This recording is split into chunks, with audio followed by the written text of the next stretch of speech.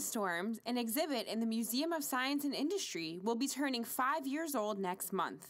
So natural phenomena is what we're going for. So there's 7 of them in Science Storms. We have the avalanche disk, which you see behind me, which gets us into forces in motion. Tornado, which gets us into gas laws and thermodynamics. Sunlight, light and optics.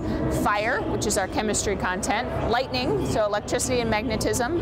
Atoms in motion is another one. And then tsunamis, which gets into waves.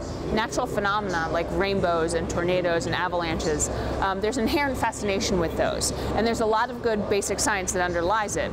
So when we thought about it, we decided to use large-scale recreations of phenomena as an entry point into conversations about basic physics and chemistry. The entire exhibit was built around getting kids to understand these basic concepts. Now, a vortex is a spinning fluid. Now, we see spinning fluids every day in our own home. Can you guys think of a spinning fluid you see in your own home? Yes.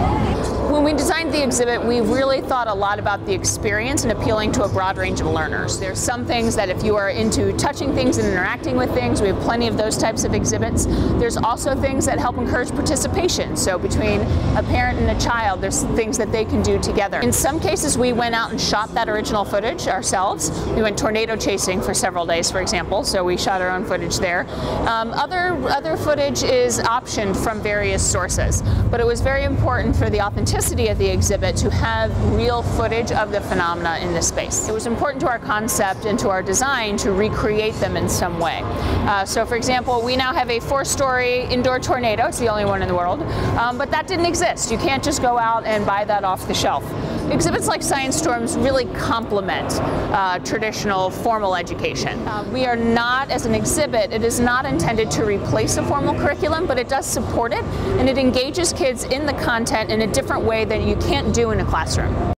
In 2014, the museum hosted more than 300,000 students, making it the #1 field trip destination in Chicago for the 6th year in a row. It's just always nice to get out and have them be introduced to more science. The fundamental science that we discuss in Science Storms really underlies so many different things. So I think the topic that we cover in here will always be relevant no matter what's going on in the world. So the Tsunami Tank behind me gets us into the topic of waves. So from a scientific standpoint, waves move energy from one place to another. So with this tank, you can design your own ocean wave or tsunami wave and look at the amount of energy and how that's lost as the wave moves from one side of the tank to the other. This wave tank can act as a research tool to help scientists understand tsunamis better.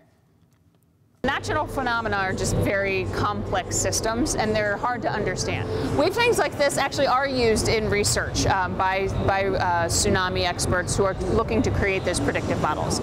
I would love to add back in earthquakes. At one point during the concept we talked about that because we had a really cool exhibit idea for how to experience an earthquake. If somebody can come out of Science Storms and even think that science isn't scary, that it's something that they are capable of learning, and it's actually pretty cool and fun to do, that's a total win for me.